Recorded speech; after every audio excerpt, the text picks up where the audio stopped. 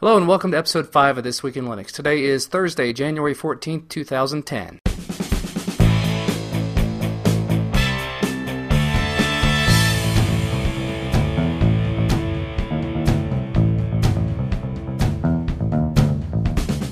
According to Microsoft, they're planning to release a starter edition of Office 2010 that's a reduced functionality, ad-supported version. Yes, because Microsoft doesn't already have enough money, they need to release a broken version of their already awful software that pays them every time that you run it, in the hopes that you'll run out to the store, give them even more money for a product key card that unlocks the software. Wait, so they're providing a full install of all the versions of Office 2010, gimping it, and then forcing you to go buy an eco-friendly package that actually makes the software usable? And in addition to that, the starter edition only comes with Word and Excel, so even if you're okay with the idea of ad-supported broken software, you don't even get all the programs to use. This is a bunch of horse crap in my opinion. Thanks but no thanks, I'll be sticking to OpenOffice. If you've ever used a digital SLR camera and you've made a mistake on a really important shot, such as setting the exposure wrong, setting the white balance wrong, anything like that, you know how important it is to be able to take those RAW files and put them into a RAW converter and do some post-processing on them. Well, one such RAW converter just got a little bit better.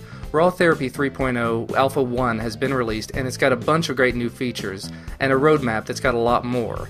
But the best new feature that I see in it is the new license. That's right, RawTherapee is now GPL, and the code is available to the community. So what does all that technical crap mean to us? Well, basically that just means instead of one guy writing the entire application by himself and getting chewed out by the community at large for slacking on it, more people can help out in the development process, the bug fixing, and the interface creation. It also means that if someone has another app that wants to add raw processing to it, they can use this code, which is already very mature and very stable. Final story tonight has to do with OpenShot Video Editor releasing their 1.0 version. Now, I've tried OpenShot before, and I thought it was a little bit buggy, but it was pretty decent. Hopefully all the bugs that I've dealt with will be taken care of with version 1.0. It released just a few days ago. There's a bunch of new features, a bunch of updates, but to sum it all up, there's some new stuff, there's some improved stuff, and some stuff's more stable. What the crap are you talking about? Fine, I'll be more specific. There are new transitions, there are new titles, there are new themes, and more stability, there's more accuracy, transitions now snap to the nearest clip, and tons of bugs have been fixed. To be honest, even though I used it before, my biggest gripe wasn't any of those things that I just mentioned. It was the number of steps you have to go through to add effects to your videos. For example, if I wanted to add chroma key to a clip, to just one clip, and if you're doing anything with chroma key, you normally have to use a lot of clips that each one has to be keyed. You have to right-click on a clip, you go down to the properties, you find the effects tab, you select the effect, you add it, you configure. That's like 17 steps. Wow, that's a ton of steps for one little thing. Yeah, I know, and imagine having to do it to every clip that you want to make an effect change to. In most other nonlinear video editors I've seen, there's a box with a list of all the available effects. You just click one, you drag it down, and you're ready to configure it. You don't have to go into properties boxes, you don't have to go into any sort of background windows, you just drag it and you're done.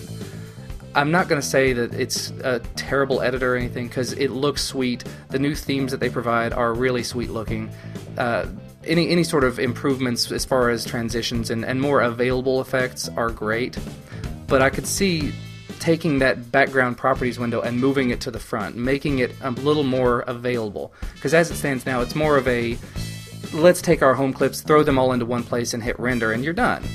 That's great for simple, but if you want to go anywhere beyond the entry-level home user, it has to have things a little more accessible. Anyway, they've got a live DVD available on their website, so you can try it out without changing your system. They've also got pre-compiled versions for Ubuntu and Fedora on their website, OpenShotVideo.com. Well, that's all for this episode of This Week in Linux. Thanks for watching, and we'll see you next time.